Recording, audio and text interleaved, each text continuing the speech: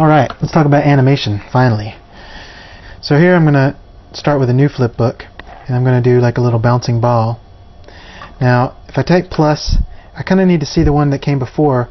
Animators use something called onion skin for that. That's what this icon does. It shows you sort of a translucent representation of the frame that came before, so you can sort of tell where you need to draw each new frame.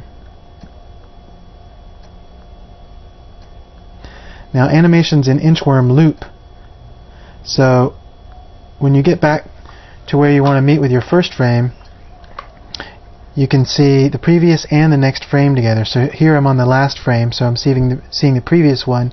Because I'm on the last frame, I'm also seeing an onion skin back to the first frame, and that makes it real easy to draw one in between to make the whole loop really smooth. If I turn the onion skin off, I can see it, how it will be.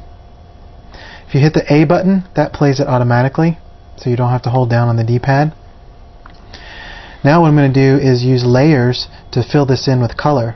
What I'm going to do is make a new layer, slide it underneath my first one, and now I'm going to use the polygon tool to color that in.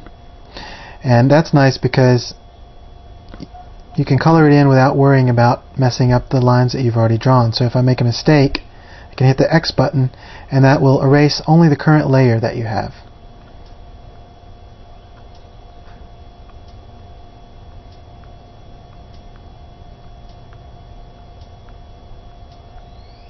I'm being kind of sloppy about it, but get the idea.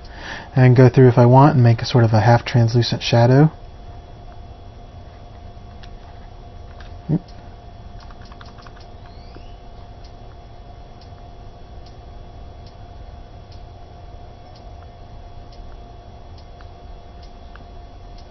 You get the idea.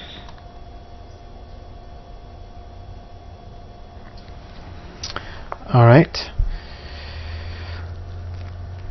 One other thing that Inchworm has is animation timing.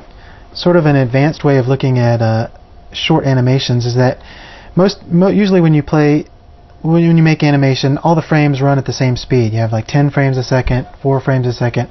That's however many frames you see within one time period.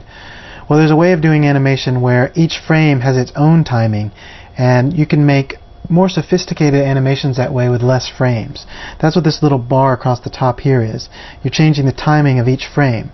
So say we want our animation here to pause at the end. So like as it gets here, we want it to hold a little longer.